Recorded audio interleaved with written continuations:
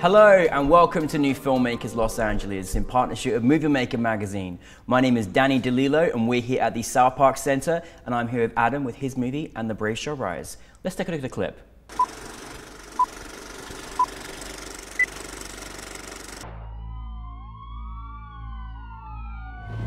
I feel angry that we did not solve this problem a long time ago.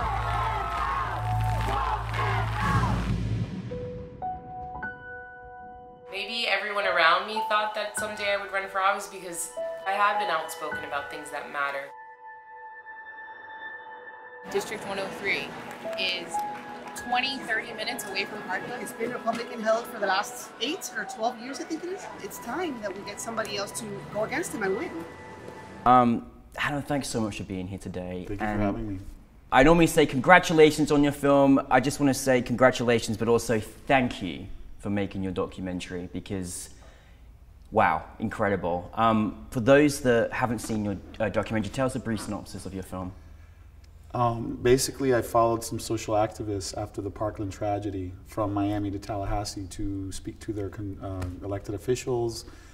And after they felt stymied by not being listened to with their concerns regarding the gun reform issue, about a month later, one of the stay-at-home moms who was on the bus that I met runs for office and decides that she's going to take it upon herself to try to help inspire change within the legislature. And so I follow her journey from zero to hero.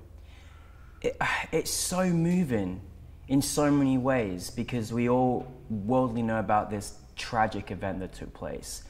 But then to see this incredible story, you know, in one of the most negative things that this country has seen, a horrible tragedy when these amazing kids all came together to kind of fight.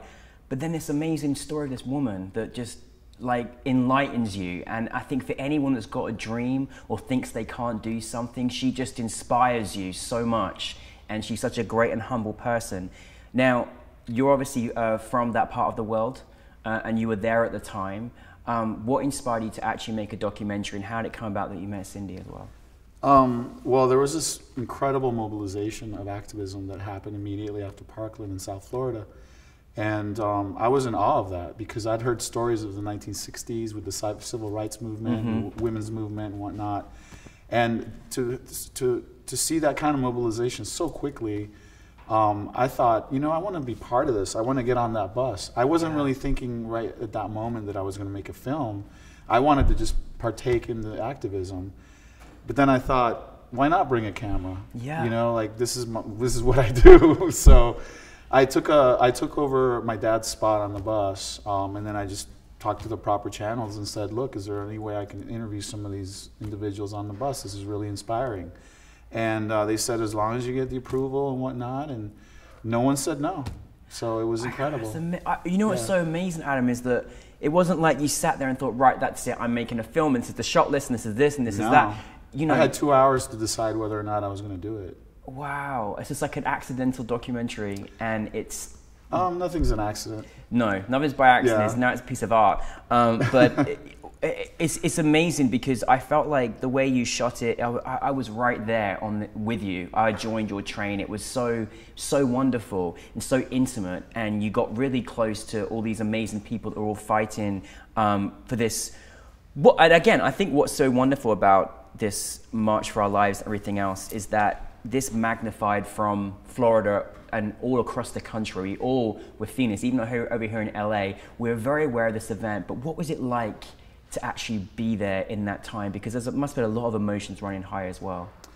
You know, I think the most difficult part was to not get involved emotionally, to really, because it started off with just myself. I didn't really have a crew. I mean, I had 2 hours, like I said, to prepare to get on this bus on a Sunday night at like 2 a.m. So I couldn't really plan it. So it was really just instinctual. I decided, you know, I'm going to minimize the amount of questions, and I kept it to one, which was, why are you here? So everyone had a different reason why they were there. Cindy Polo, the woman who's the protagonist of the story, she was there because she didn't want to someday have to tell her son, you know what, I didn't do anything when this happened in our neighborhood. And there was a young woman who I call Girl Power, who's a DACA dreamer. 17 years old, and she decided, you know what, I want to do something about this because these kids were my age. Yeah. And I'm of the age that I can, you know, at 17. So I was very much inspired by these individuals, and it really would, again, the most difficult part was just not to get emotionally involved. Yeah. To be able to take a step back and just document it as a journalist, let's say, without getting involved. And I found myself, by doing that in a way, it endeared me to, and it really helped them to open up more. Yeah. Because they didn't feel threatened by whatever opinion I might have. Yeah. And they learned to trust that I wasn't going to interfere with what they were doing. Yeah. So that was a learning lesson in itself, was just trust your instincts. Once you've made a few films, you learn to hone your instincts, and it really came down to that. Because this is my first professional documentary. Yeah, I don't believe that, but I'm gonna, you know, you can tell me that all day, I won't believe you. Let's talk about your subject, your protagonist, Cindy. Wow. She is like the definition of anyone that's got a dream out there or turned a negative into an enlightened positive for everyone else. Yeah. I was so inspired by her. Like, I think the way she makes you feel is that not only what she's doing is an amazing thing, but anyone that has ever wants to do something and maybe putting it aside for whatever reason, she's doing it. And I think that was so powerful when it came across. Now, how did they come across Cindy? What was it like working with her? And did you feel like something special was happening once she was kind of involved in the project? I always felt something was special with Cindy from the get-go. She was the first person to interview, to volunteer. Because I asked everyone to volunteer. You don't want to do this, I will make sure you're not in my film. You know, but anyone else, please tell me your stories as much as possible. You know, when you do interviews, you want people to talk as much as possible so you have the most amount of material. And so I wanted, in a way, to allow them to speak in their own voice. Because I think when you tailor the questions a certain way, you're almost forcing people to say things a certain way. And I wanted them to be themselves. Now, Cindy is probably the most articulate person I met that day. If there wasn't such a thing as batteries packs running out when you have 2 hours to prepare for a shoot, I probably would have followed her all day. But given that I didn't know this was going to be her story, I decided to interview just about anyone who was willing to be interviewed. And then towards the end of the first day, because I wasn't even sure what the movie was going to be about. I mean, I knew at the end of the first day I had all this amazing footage of this activism, but I did not yet have a story to follow certain, you know, specific characters, until I followed up with Cindy a month later. And then when she tells me, you know, I'm running for office, and I basically thought to myself, I'm going to stalk this woman for about the next 6 months, because this is what an incredible story to have have her be so articulate in her passion behind her activism as a stay-at-home mom.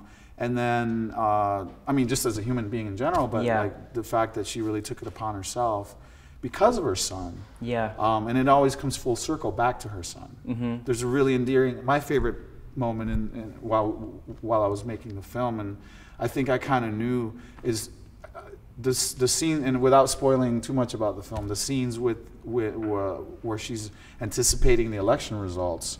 I have a moment where I follow her, and I'm literally chasing her at that point, because she's so anxious to find out the results. Well, she goes to her a little party that she had in a bar, and you would think after 30 minutes of her anticipating these results that she would go and be glued to the television. The first thing she does is she goes to her son. Completely forgets about what's happening in the election results, and just goes right to the source of her inspiration. And that to me was like, I hope this woman gets elected senator someday. Or you know, the sky's the limit, I think. You know? And I think with her son, I mean, that was her battery of inspiration to say, no, I did something to try and prevent this, and literally took on a whole community and a job and a fight and everything for her children, to say, I don't want you living through what we're living through right now.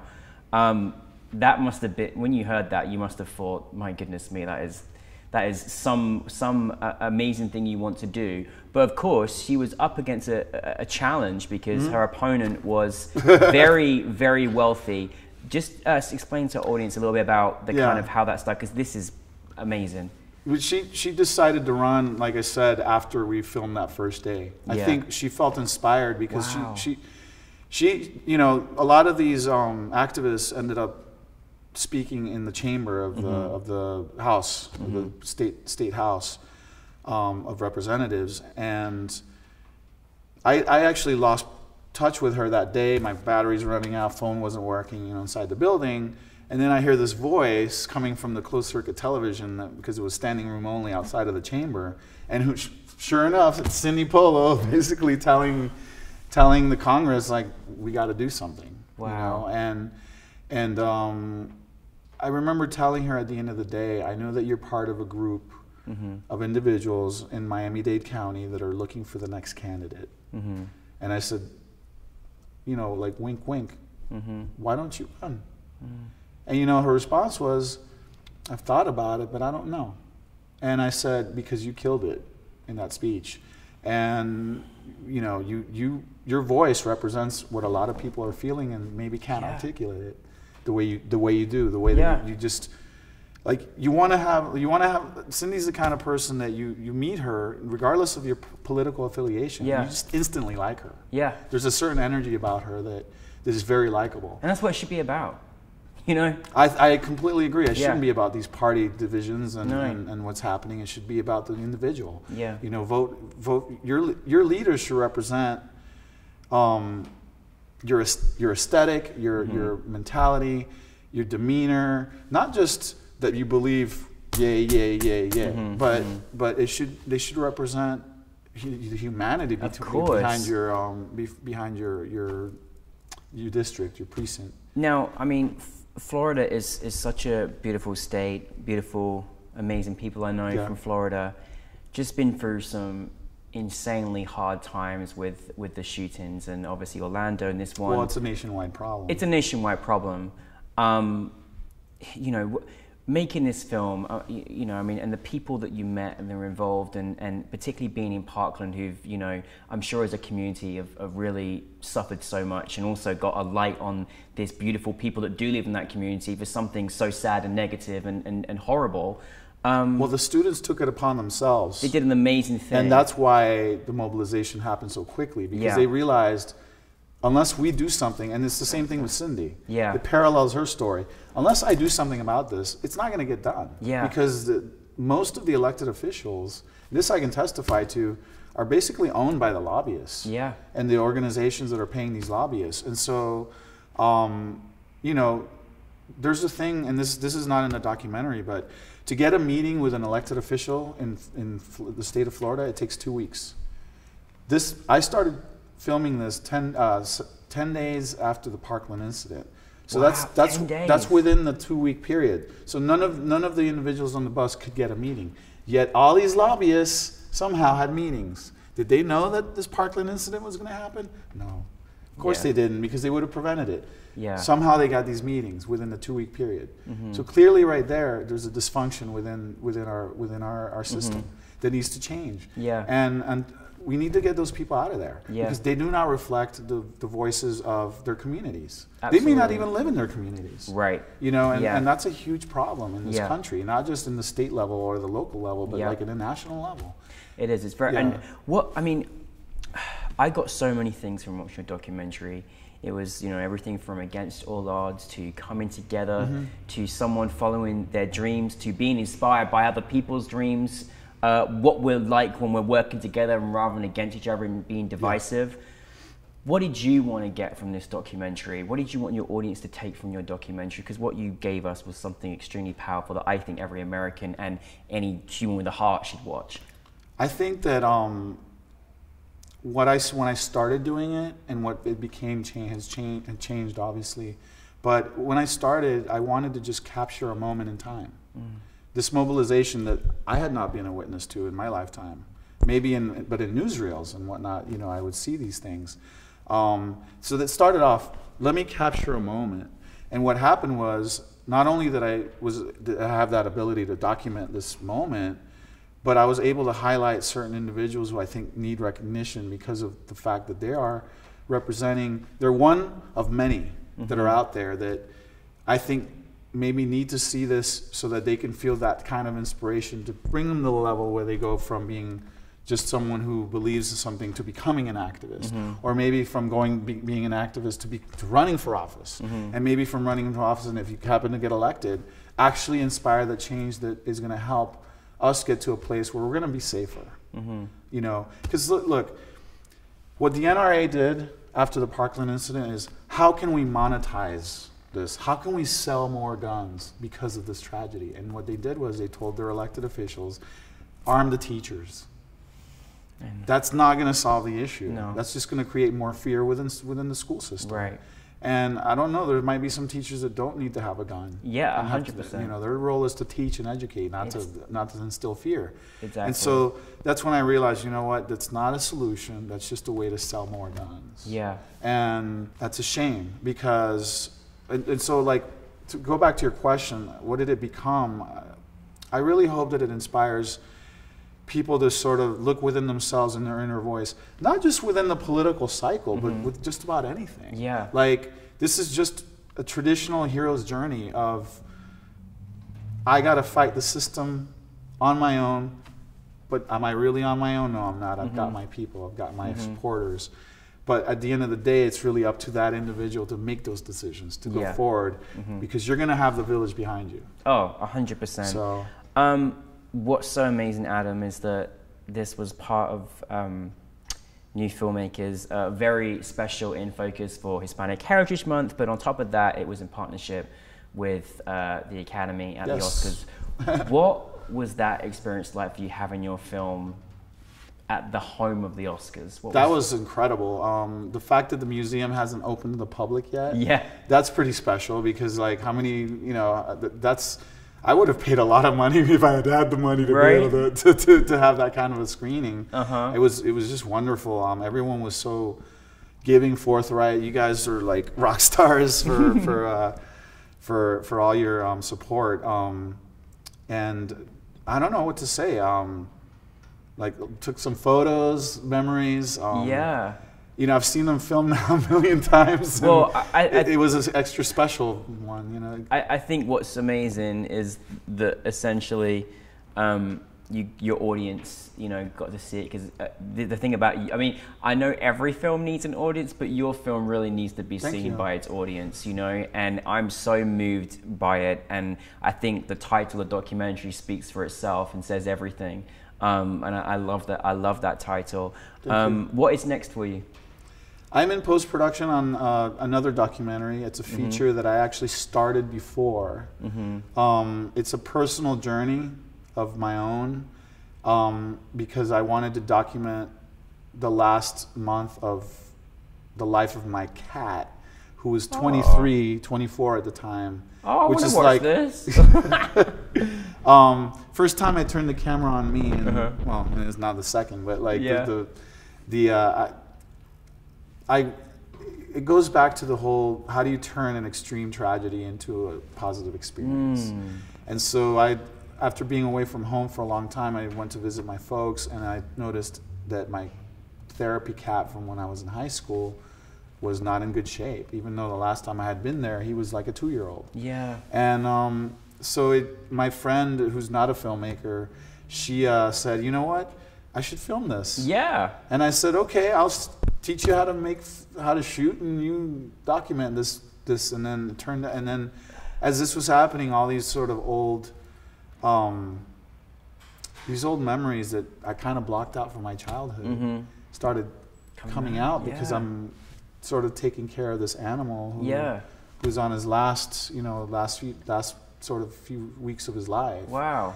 And all the people who knew him in the neighborhood. And so you get a slice of the neighborhood, which is called Westchester, Through his Miami. eyes, yeah. Sort of, because they all knew him. You meet a political consultant. You meet a woman who turned into a swinger, to the swinging culture. You meet a teacher, a former, just all the different characters of this neighborhood who happen to know the cat. And it all comes together with how I decided to throw him a 100-year-old birthday party. Oh my goodness, this guy! I love it. That's fantastic. But anyway, that's not, the film is all over the place. I'm ready to see it. I'm ready to see it. I feel like there's a lot of teaching you've also given us, not only for the audience to watch your documentary, but also for any filmmakers out there as well. But what one piece of advice do you have that you maybe could share with the audience that are filmmakers out there maybe want to follow in your footsteps? You know, get to know your inner voice as soon as possible. Try, fail, keep trying, do it. This film would not have been made if I didn't just get out of my butt and do it. Yeah. I was in post-production, what's the word? I was like in a purgatory because I was making this feature that's about my family and my neighborhood, and I got stuck, sort of like the equivalent of writer's block. And I decided, you know what, I'm gonna go do this. And so really now we live in a world where with digital, and you can get a camera for a couple $100. Yeah. The one I used, I think, was like $500. Fantastic. You know, screening in a movie theater now. Wow. So learn the craft, keep Yeah. trying, keep failing, and then you're gonna succeed because, the more that you fail, the more you're really honing that craft, because then your success is gonna be that much sweeter. And that much, So true. And so just find your voice, watch movies, learn from watching movies. Yeah.